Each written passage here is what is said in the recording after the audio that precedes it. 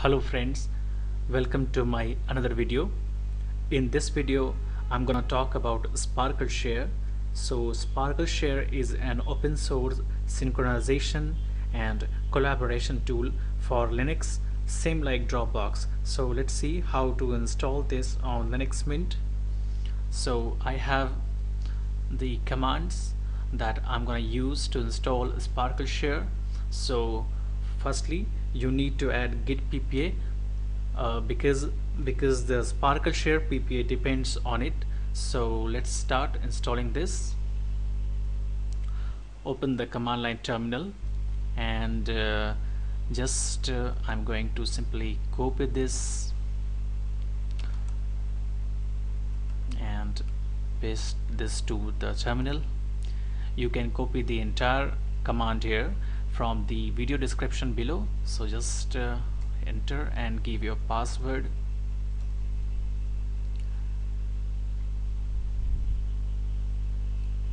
Enter again to continue.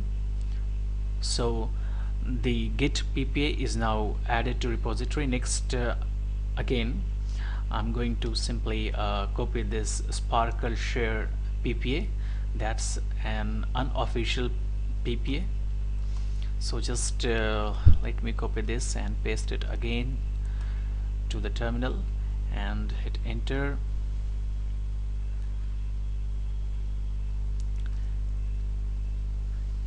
So next after this just run the system update. So just type this command sudo apt-get update, hit enter.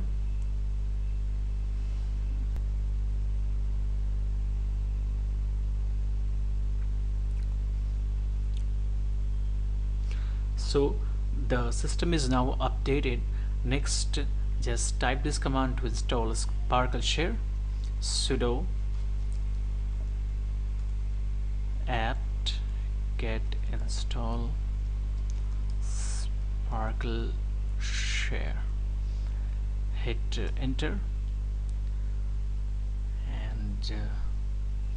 and next just press Y and enter again to continue. And so again press Y because it's asking that for verification. Press Y and enter again to continue.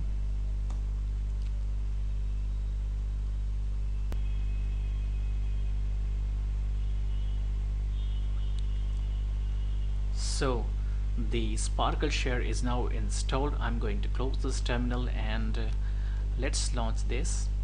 So let me search as sparkleshare and let's launch this. So this is the sparkleshare setup. So just this is my name here. Enter your email here. So let me just type this email and after that just click on continue. This is the basic tutorial that what happens here with sparkleshare. Next click on continue. So this will create a folder in your home directory and this will be synchronized to different devices with hosts. So next continue, and here is your unique client ID. So this is giving you a unique client ID that you can just give this to link with another host, so for synchronization and collaboration. So just after this click on finish and now sparkleshare is configured. Next let me just open my home directory. Here you can see a new folder is created with name sparkleshare. So you can keep your file for syncing and collaboration into this folder. So just I'm going to close it here. So for more detail you can check its website sparkleshare.org. So this is how sparkleshare can be installed. So that's all for now friends. Thanks for watching.